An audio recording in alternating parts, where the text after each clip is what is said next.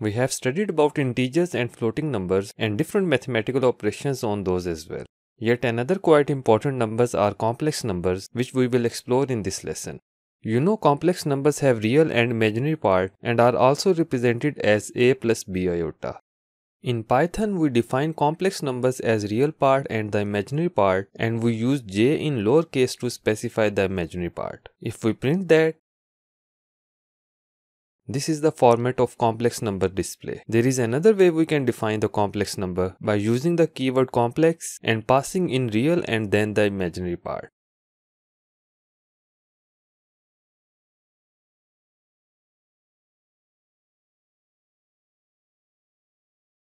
Now let's see how we can input a complex number from user. You know, we use input function for user input. Previously we used val or int or float to get the number input. For complex number, we will use the keyword complex. The format user must follow is x plus yj, so it will be convenient for user if we specify the format in display message.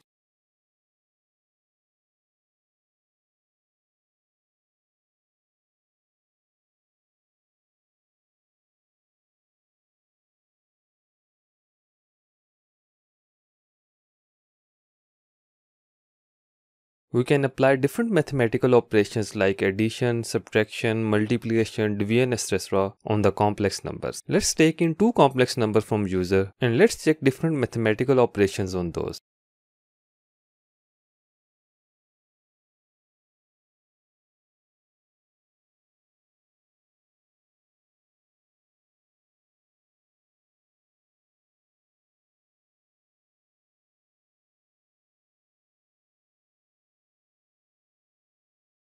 We can divide a complex number by a real number or by another complex number.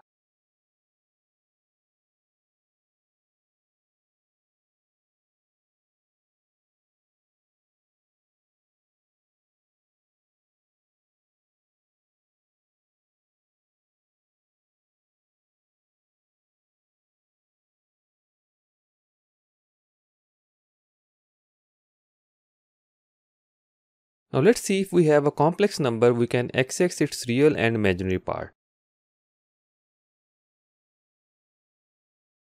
We will access real part as complex number dot real. This dot notation is maybe a bit new for you. Let me give you a little detail on that.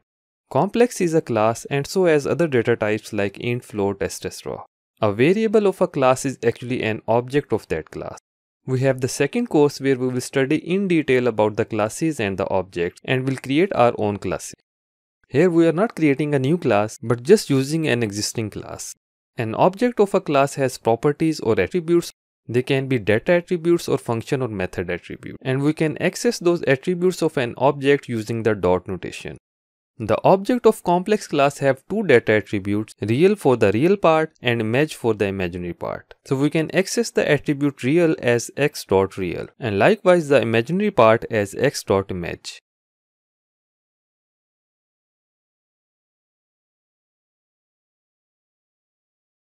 Other than data attributes, an object can have function or method attribute. Complex class object has a method named as conjugate. It is a method or function, so we need to put parentheses after that, unlike .real or .image. This function returns the conjugate of the complex number.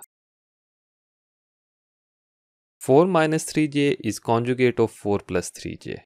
Another very important parameter of a complex number is its magnitude.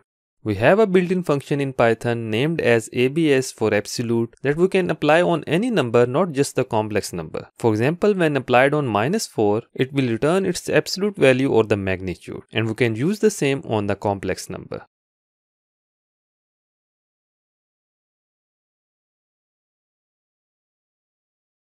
In lab session 4, we have 3 tasks on the complex number. This task, which is task number 4 of the lab manual, says that you have to find the magnitude of a complex number but without using the abs function. You know the formula of complex number magnitude as square root of real part square plus imaginary part square. So access the real and imaginary part of the entered complex number and find the magnitude. The task 5 of the manual is same as of task 4, but instead of using real square plus imaginary square formula, use the conjugate function. If we multiply a complex number by its conjugate, we get the square of its magnitude. Then in the last task, you need to take a vector from user in the form of a complex number. You know a vector on xy plane can be represented as a complex number as x plus iota y. Your task is to display the unit vector of the input vector. So that's all from this lesson. Thanks for watching.